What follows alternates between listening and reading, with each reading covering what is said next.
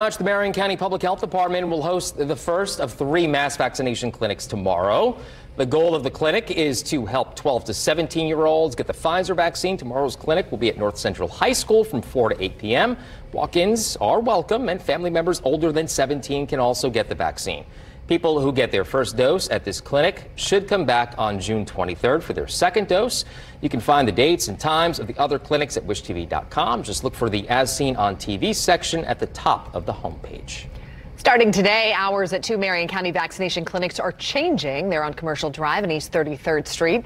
The health department says the new schedules include hosting pop-up clinics to reach more people and school-aged kids. Walk-ins are available, but appointments are recommended. Uber and Lyft providing free rides to the vaccination sites starting June 4th. We have the new hours on wishtv.com. Just head to the As Seen on Wish TV section.